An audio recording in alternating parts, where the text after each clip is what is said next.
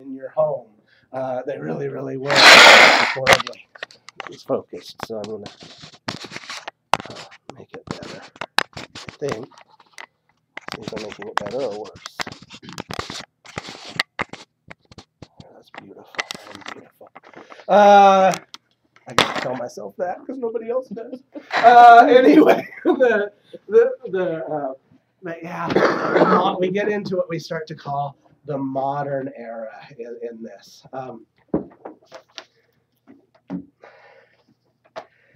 And the first thing it starts out with in the modern era is Neoclassicism. Right? Neoclassicism, you're not going to read about it after this. But that doesn't mean that Cicero and Aristotle die. Actually, they're way dead. But that doesn't mean their works die off. In fact, I would say that a lot of the work I do is very much, it would probably still be neoclassic. A lot of the work I do. Classicism doesn't die off. Plato and Aristotle don't die off. But you can see that there's this thing. The world is about to change, right? The world is about to change. And what are some of the things that are changing the world? Just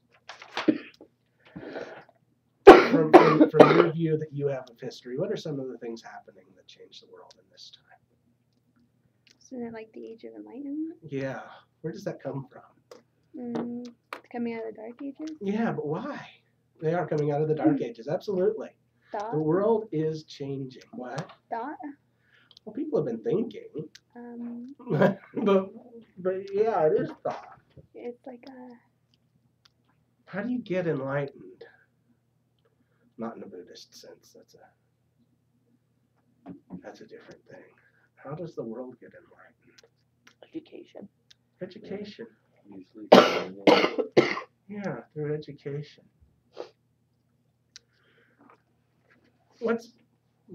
Why does education, do you think, change here?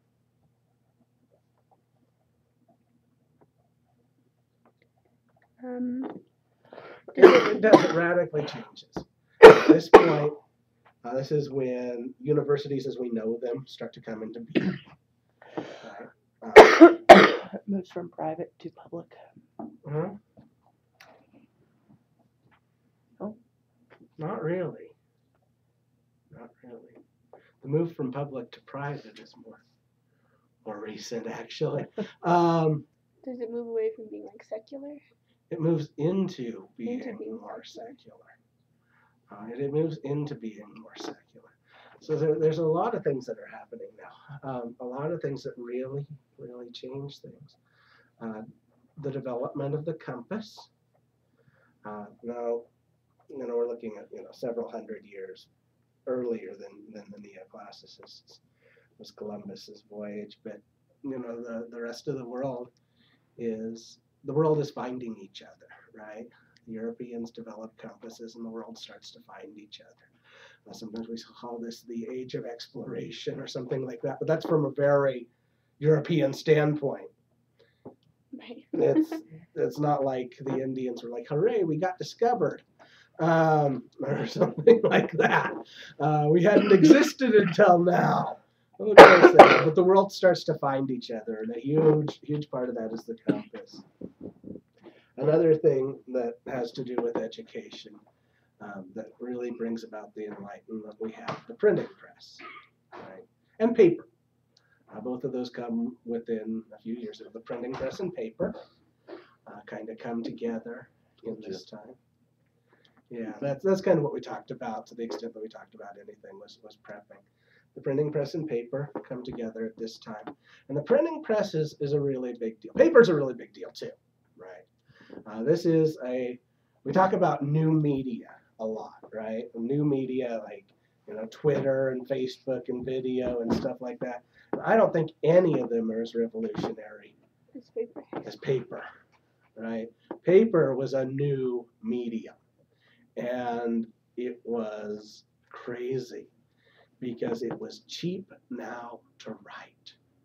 And that changes education. Can you imagine having gone through college Most of you are through a chunk of it at this point.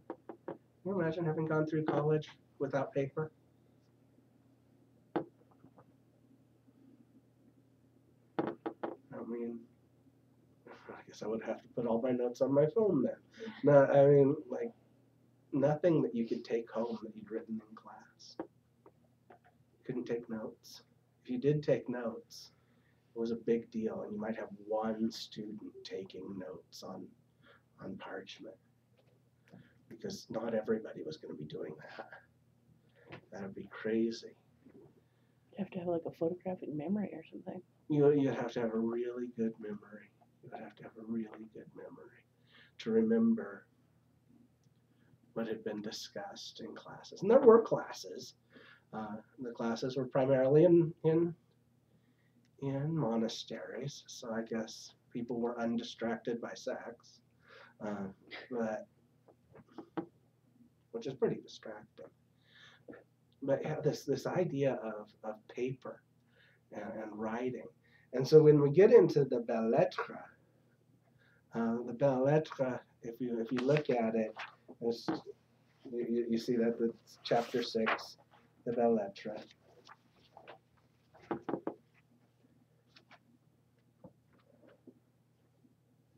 Belle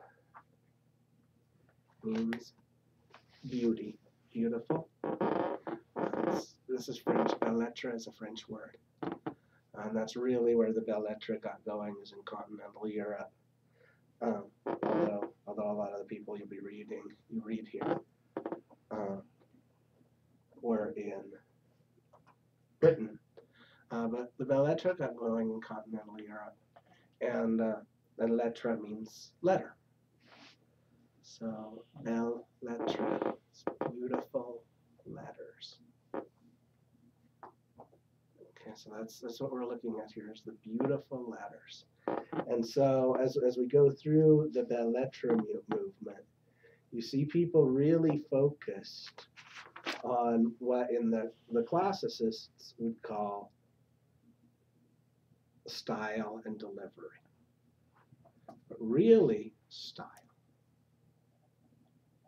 Really style. This is where they get really into the study of words and how words work to create beauty, which was not an issue if the chances of you actually ever writing a word are fairly slim. We live in a world now where it's not. Now the Neoclassicists, they react to this, and they're kind of like, I don't know if you ever seen the photo lab here at WNMU. Photo lab is you have? Mm-hmm. Yeah, you have. What's interesting about it? Well, it's dark. It's dark. Yeah. Full of chemicals. It's a. Here's the thing. It wasn't that long. It was before I came, but it wasn't that long ago when WNMU got some money to put in a new photo lab. And the professors who were running photography at the time said, this digital thing is never going to catch on. Wow. This is a fad, which is much the way Jonathan Swift saw the Belles Lettres. It's a fad. It's a fad. We're gonna, this new technology of paper, nobody's gonna like that long term, even though technically, he had to have a printing press to do what he did. But this idea that all of these bad books are being written, right? Because anybody can write. So all of these bad books are being written and printed. And we want to go back and focus on the good books, right? That's the Belles Lettres. And it that was the idea in the photo lab here. We had this new technology of digital coming in, and people say, yeah, there's digital, but all it's resulting in is some bad pictures. We want to go back to film, where you get the good pictures. And it's kind of a similar thing that the Neoclassicists are doing. There is a lot there, and there's a lot of bad books being written. And right now, if you want to publish a book, go on Amazon and you can publish one today. Well, you have to write it first. And then you publish it, right? And anybody can download it to their Kindle and read your book. And nobody checks your spelling, right? Nobody checks your grammar. Nobody makes sure there's anything good about it. Because there's a lot of bad books. So there are a lot of bad books being published that you can get for 99 cents on your Kindle. Well, that's kind of a similar thing to what was happening with the Neoclassicists. They were looking at it and they're saying, there are a lot of books being published. And most of them aren't any good. And that's true, right? Of paperbacks that you can go buy down at the store. How many of those are good books? Like, this is going to stand the test of time. This is going to improve my soul.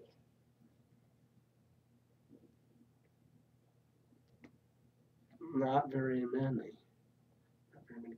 I saw a meme the other day, going back to photography, and it showed the evolution of cameras, and it showed you can take the original, this old film, you could take 6 pictures, you could take 12 pictures, 6 would be good.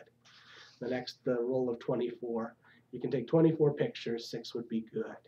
And now with digital, you can take 6,782 pictures, 6 will be good. Right? And that's kind of the same thing here. Every time technology expands, it does produce. Every time communication democratizes, it does produce more bad work. Absolutely, it does. More bad work. There are more things being published, so more of it is poor work. And that's true. And so the Neoclassicists, they weren't crazy. They weren't crazy. They didn't want to see all this bad work published. They didn't want to waste time. Do you ever feel like you're wasting time reading bad books? Mm-hmm. Somebody maybe assigns you a book, or you feel like you have to read Harry Potter to be culturally literate, and you're like, this is not great writing. And it's not. It's aimed at the first one is aimed at 3rd graders, right? So it's not great writing. But anyway, it's not meant to be. So you're like, I have to read this because everybody's talking about it. And it's not good. And so this kind of, you don't want to waste time reading bad books. And that's kind of the Neoclassicists' big argument is we don't want to waste time reading bad books. And this idea that this new technology, printing press and paper, even though they were dependent on it, they didn't like what it was doing to society. And society really did change. The Lettres thought that they had a solution to this problem. And that was they would write good books. They'd write good letters. They would write beautiful letters. They would write beautiful, and some of it was actually letter writing, like correspondence, like an epistle, like I would write you a letter, like I would send you an email, right? The Lettres look at it and they can write beautifully. But what good does it do to write beautifully if you don't understand beauty? And that's really what they get into. In order to produce beautiful communication. And you've seen it. You ever watched an advertisement where you're like, that's pretty? I was thinking Pizza Hut. I don't really like Pizza Hut. I mean, that's not my favorite pizza. You ever see that where they're slicing that mushroom? Yeah. It's just so sensual. And it's just as they're slicing the mushroom. It's so powerful. You're like, pizza. They're really trying to capture that. And it goes back to this Platonic ideal. Remember Plato, the perfect in the minds of the god. When you create an advertisement, right, for a cheeseburger? It's got to be beautiful, right? It doesn't do any good for Paris Hilton to bite into it if it's an ugly cheeseburger. It's got to be beautiful. So they got this idea of, in order to make things beautiful, we've got to figure out what beauty is. Right? And so they focused on a few things. One of the things that they went back to, so remember Longinus? Remember him? Remember what he talked about? The sublime. The sublime. To give people an experience of the sublime. That was something, and the difference between just beauty and sublimity. And to try and give people that sublime experience or a beautiful experience. They got really into the study. And in fact, the truth is Longinus probably didn't matter a huge amount when he was written. And he probably didn't matter a huge amount all through the Middle Ages. People copied his work apparently because there it was when we get to here, but this is when Longinus, even though he'd been dead for 1,000 years, I don't know how long he'd been dead, 700. He'd been dead for a long time. This is when he starts to matter, because suddenly we want to figure out how to make something beautiful. And you see a lot of things come out of the Belles Lettres movement that the textbook doesn't get into, like Romanticism. Right? Romanticism is this philosophy that comes out of Belles Lettres, and it's the idea of the natural, the beautiful, the picturesque is something that they'll talk about. If you read poems by Lord Byron or Percy Shelley, which are my favorite poems in the world, they were coming out of this era of recapturing beauty and trying to understand beauty. And so there are a lot of bad things, I think, bad things that come out of Romanticism. The idea of the noble savage, that somehow we would be better off if we all lived in tribes. And you'll see it today. Every now and then you'll see Native Americans lived closer to the earth. They used all parts of the buffalo. We are wasteful. We use all parts of the cow. We do. Those bones get ground up. The hide becomes leather. The meat becomes food. We even use the manure to grow other food. It's not that they lived closer to the earth than we do. We just do it faster and better.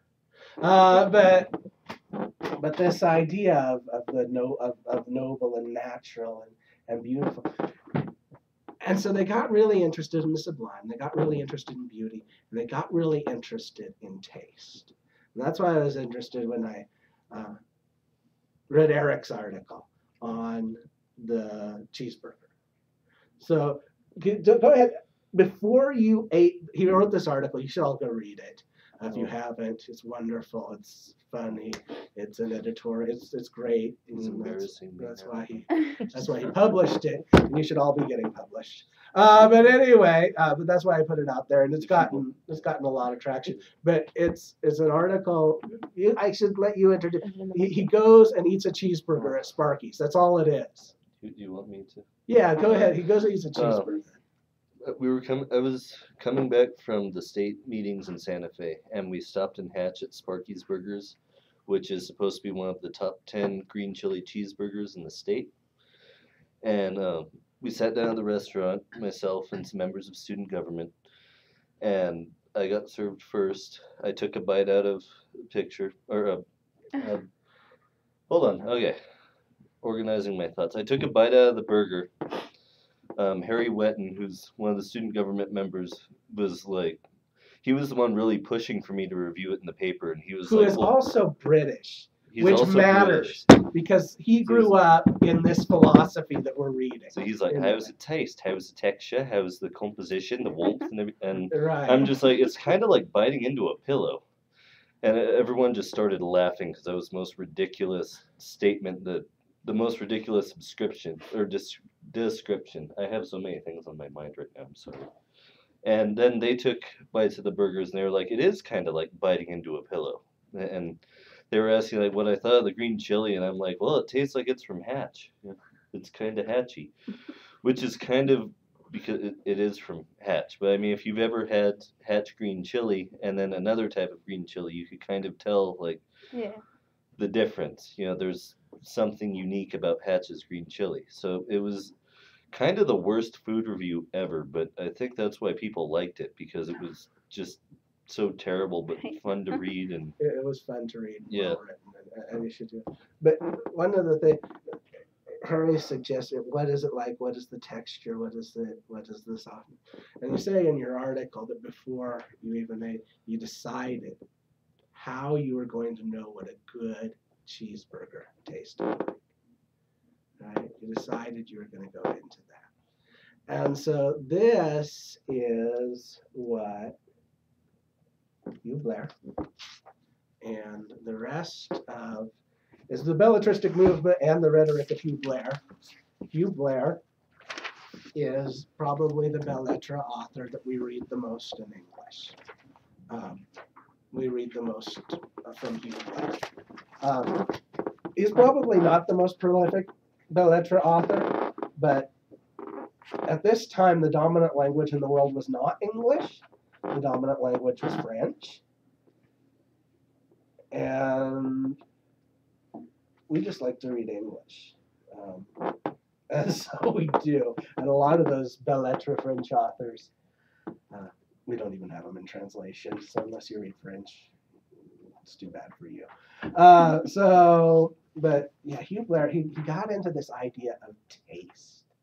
And it's a complicated concept. But a good person, if we're going to start producing, if we're going to respond to the neoclassicists, recognize that this new technology is creating a problem, right? And this problem is that bad books are being written, among other things. Bad books are being written, letters are being poorly written. We are mass producing for the first time in history, and when we mass produce, we are mass producing bad stuff, right? And so the belles lettres people think we have the way we can solve this is by having people develop taste. And you see that in Eric's review. Before we ate the burger, we decided the burger would be judged by texture, softness, texture, taste, texture, composition, and warmth. Yeah, taste, texture, composition, and warmth. That's what we're going to judge it by. Because a good cheeseburger would have a certain taste. You'd be able to taste the meat and the cheese. The chili wouldn't be overpowering. I mean, you don't say all that, but you kind of taste texture. You know, if you end up chewing on your cheeseburger, you know it's not a good one, right? That's not a good cheeseburger. And warm. You don't want it to be so hot you can't eat it, but a cheeseburger should be hot, right? So you got to judge it based on these, and that is a good cheeseburger. And that's what the belles lettres were. They would have loved it. I mean, they would have said other things about the article. It was terrible. But Hugh Blair would have had some things to say about some of your choice in verbiage. And I'm not sure he'd be right. But anyway, but he definitely would have. He would have said, this is not sublime writing. But anyway. But the idea there of we define beauty and then we have the experience with the beautiful. We define the sublime, and then we have the experience with the eternal. This is how you can know if something is good. And it's very Platonic, right? Very Platonic, that God knows there is a good cheeseburger, a good chili cheeseburger, and God in heaven knows what it is. And if we just taste a cheeseburger and it's good, we don't know whether we've come close to what God knows is a good cheeseburger. But if we define first, and then have the experience, there's a large extent to which that's what I'm having you do in your rhetorical criticism papers. This is where criticism comes from, the way we understand criticism now. right? Although I'm asking you to do the artifact paper first, so you have the experience first. You have the experience first, but the theory already exists. The theory that you're going to go into, you've chosen a theorist, some of you by now have chosen a theorist that you want to look at. That theory already exists. And so when I did this assignment, because I totally plagiarized this assignment, I did this very assignment from when I took this class with this book. I did this same assignment. And I was really into a book at that time called The Celestine Prophecies. Have any of you ever heard of that? Mm-hmm. It's a crazy New Age book about how our auras are changing because we're evolving. And I thought, this is great stuff. I love this stuff. And then I used another person who we get to today, I think. What is it? Campbell, yeah. I used Campbell's theory of moral reasoning to look at it and realized it was total bunk. It didn't stand up to moral reasoning. But what you're doing there, you take the theory already exists. And so you apply the experience to the theory, right? And that's what I'm asking you to do this. And this is what it comes from. It comes from in the Belles Lettres, applying the experience to the theory. And that's really what we're trying to do. It's kind of exciting, I think, because the theory already exists. How do you know? What are some of the theorists that you've already chosen? Have any of you chosen yet? Mm-mm. Some Yeah, people Mary have. Astle. You chose Mary Astle. Mary Astle, right? And she the Page 140. you chose, and so that would have been in this reading. Okay. Early feminist writer, yeah. Yeah, early feminist writer, and she was the one who looked at the good woman. Serious proposal to the ladies. The serious proposal to the ladies that they should give up. She's proposing Protestant nunnery. Yeah. That you should give up basically family life in order to focus on intellectual life. Right? That the two are separate, and that it's a good idea to focus to the extent that you can on the intellectual life. That's her theory. So you can take any artifact then. That's why I allow you to choose any artifact, right? Mm-hmm. You take any artifact and say, does this live up to Mary Astle's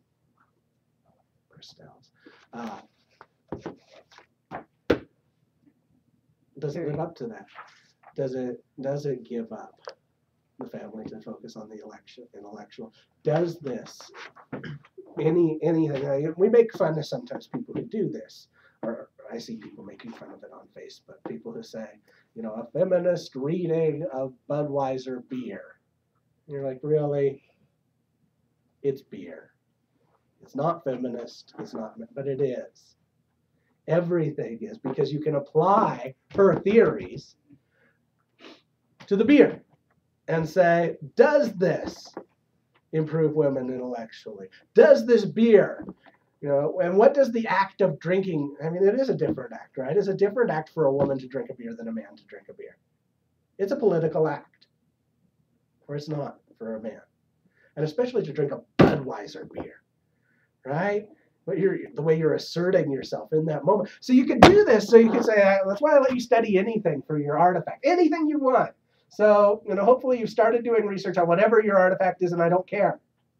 I don't care, because then you apply the theory, and the theory already exists. So you apply the theory to the artifact. And that's what was really going on with your cheeseburger. That's why I thought it was so good for explaining Hugh Blair and our beginnings of criticism, is because you apply the theory to the artifact. But first you develop the theory. You have to know what a good cheeseburger is, because if you just bite a cheeseburger, fat and salt taste good to human taste buds. That's why we eat cheeseburgers. And even a bad one, It's kind of like pizza and sex. Even a bad one is still pizza. Even bad sex is still sex. I mean, this is good. So there it is. Even it's still better than. But if you set up what is good sex, you can do sex as your artifact. You set up what is good sex. And then before you have sex, then you can judge sex according to the theory you developed, right? And so it's the same thing. And this is how you can know if something is good. And you might say, well, that's still, if you develop the theory, it's still only what's good to you. Not necessarily, because if you start out with what's good and then you apply the theory to it, then you have the criteria beforehand. And you usually don't develop those criteria in the vacuum. These are things that have told you historically what's good. So when you watch the Pizza Hut commercial, you watch them slicing that mushroom, you can say, that's beautiful. But the people who created the advertisement, they had to have a theory of what would be beautiful before they went in. And now you see it, and you don't even have that criteria, but you're like, that is so, they've got the tomato in the background and something green, probably a bell pepper back there. You can't really tell it's out of focus. The red and the green and the white mushroom, and slowly, if you ever worked fast food and you slowly cut something like that, you will be fired. But they slowly cut that mushroom, although you don't even, the mushrooms come pre-cut. So yeah, they were cut by a machine, not some beautiful hand, and it's probably a hand model doing it. A hand that's perfect. It doesn't have any warts on it. It doesn't have dirty fingernails. It's a perfect hand. Is holding that shiny knife and cutting that mushroom, and you're like, this is a beautiful experience. Pizza would then be a beautiful experience. And you can sell things. So any of our communication, it's down to that. So that was really, I think it makes sense. When I first looked at it, I thought, why are they putting the Neoclassicists with the Belles Lettres? That didn't make sense to me. Well, why are they're putting the Neoclassicists with the Belles Lettres?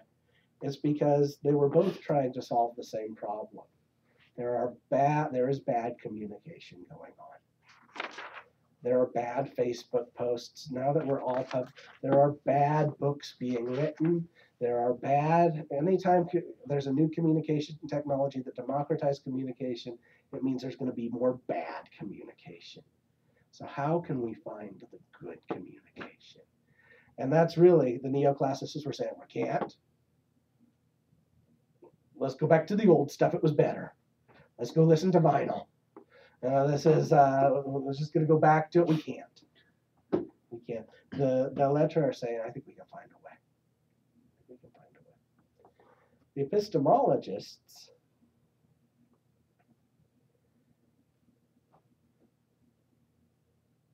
also come out of this new technology of the printing press. And they're looking, if we say the word epistemology, the word epistle means letter. So the Belles Lettres and the epistemologist in some way, they were both looking at letters. But the word epistle means letter, like to write a letter to somebody. But epistemology, and when you write a letter to somebody, especially in a situation where we don't have TV, we don't have radio, you write a letter to somebody, and then they know what's happening because you've written them a letter, right? So when I was a kid, we lived in Alaska. My grandparents lived in Nebraska, and we would get a letter, and then we would know that my Aunt Shelley had gotten something for her birthday. Right? And then before that, we didn't know, but now we knew because we had gotten a letter. And so when we talk about epistemology, we're talking about how is it that you know something. That's what epistemology was really about. And it really mattered. It really mattered because up until this time, up until recently, how did you know anything? Even if you got a letter, you couldn't read it if you were a normal person.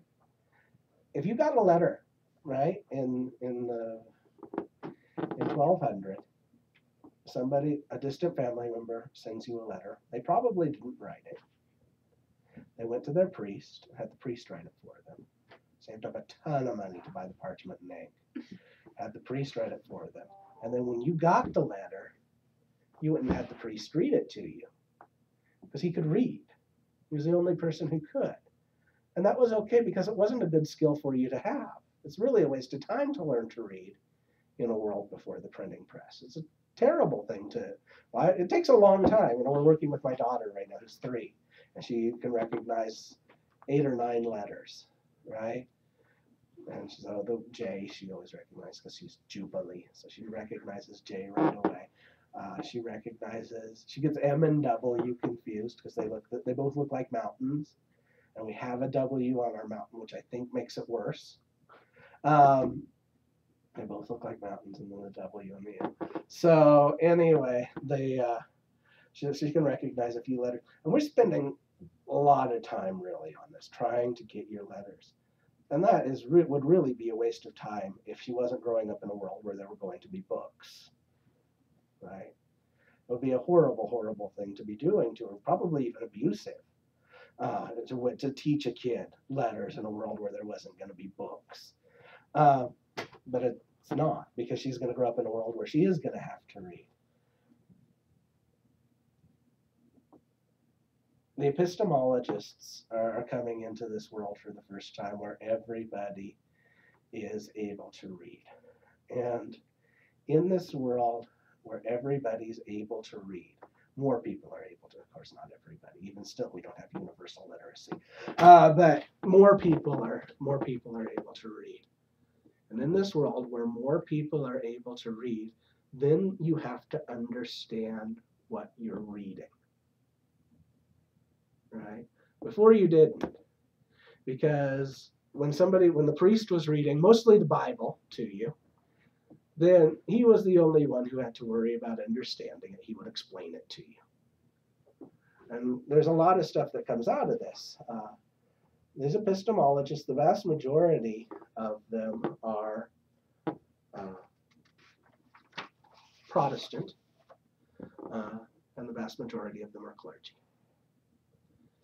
The Catholics for quite a while. I mean, Vico and Dakar are, of course, Catholic. But the vast majority are Protestant, the vast majority are clergy. Because they're coming at this for the first time where they are clergy members in a world where their parishioners have a Bible and can read it for themselves and come to their own conclusions. So how is it that we come to conclusions? This becomes the real issue. How do we know what is true? And that's sometimes if we say epistemology, we say this is what's true. How do we know what's true? It's a big question. It's a big question. In fact,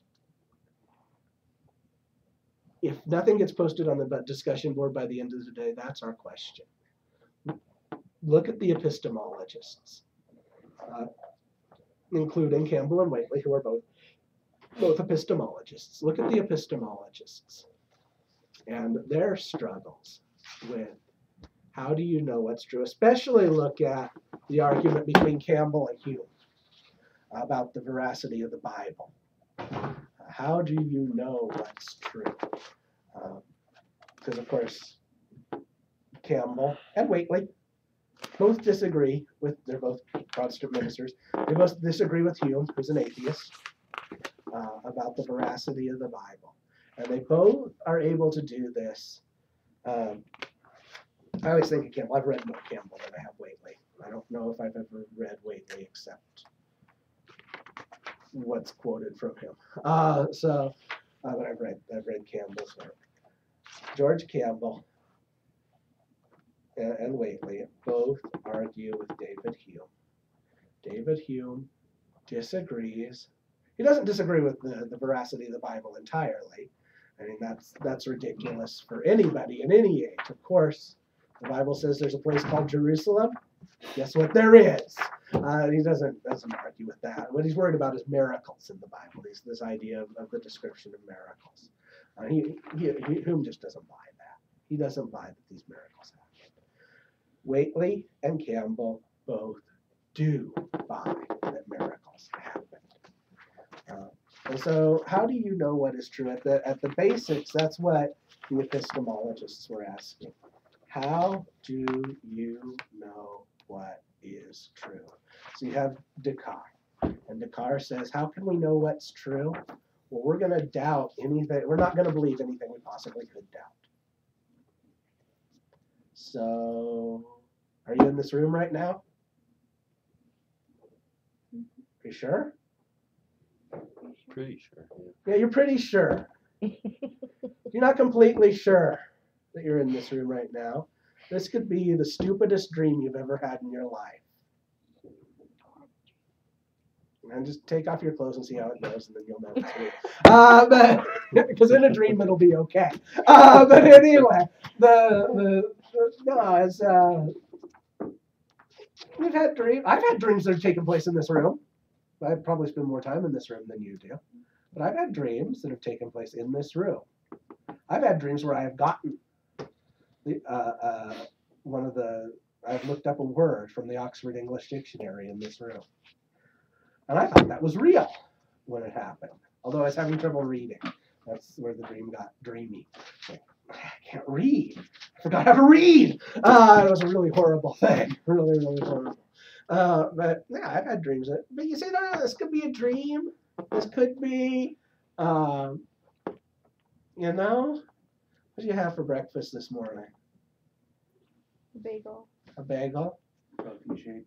Protein shake. How do you know that there wasn't some hallucinogens in there? And the rest in of this room, so I think you might have. Yeah. This whole thing might not be real. This whole thing might not be real. Or how about this? Have any of you ever been sure you had a conversation with somebody? Yeah. And then the more you find out you must not have, but you remember it? So how do you know that you're here right now? You can't know. You can't know that you're here right now. So Descartes would say we should doubt that. We should doubt that.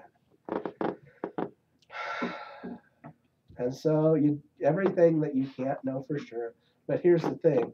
Even if you're not here right now, can you know that you are? And Descartes would say, well, if I am knowing, then I am. I think therefore I am. That's where that comes from. If you know, because whether you are dreaming right now, or whether you're dead right now, and this is heaven, unfortunately. Although for me, this is kind of what heaven would be, and I'm sorry if it's not for you, because for me, we'd totally be talking about communication philosophy in heaven for the rest of eternity. So I would love that.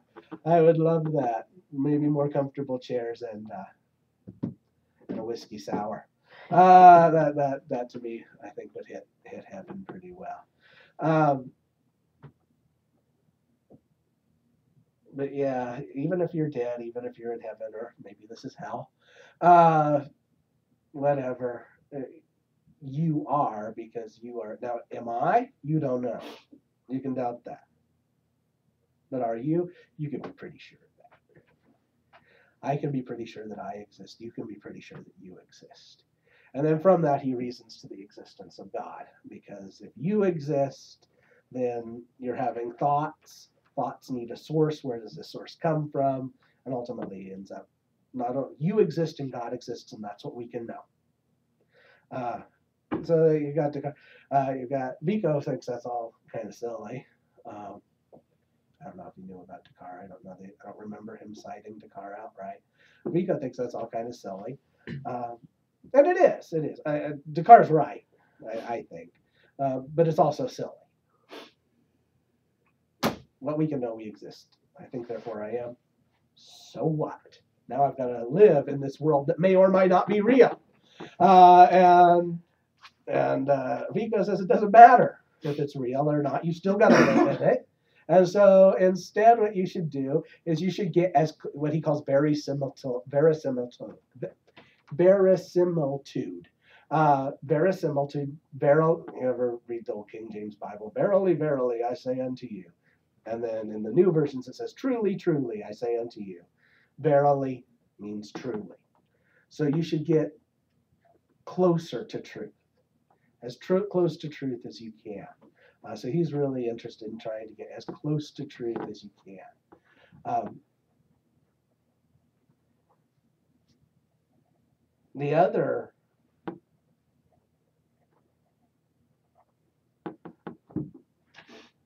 epistemologists, you'll have John Locke in there. John Locke, you should know John Locke. John Locke's writings are the basis of our Constitution, so they're kind of important for Americans. They're the basis of our Constitution. They're the basis, for sure, of our Declaration of Independence. In fact, life, liberty, and property is John Locke. Life, liberty, and the pursuit of happiness is Thomas Jefferson.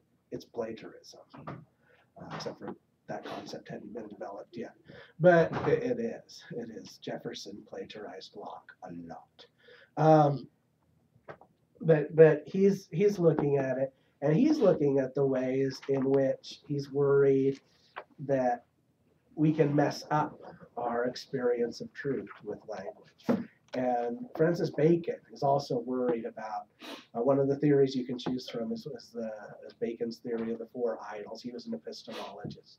The four idols are these things that he says happen when humans use language that actually take us away from the experience of truth. And that's what these epistemologists are really interested in, is the experience of truth. And how do we know what is true? And if that's an important question for you, then these are important people to be examining.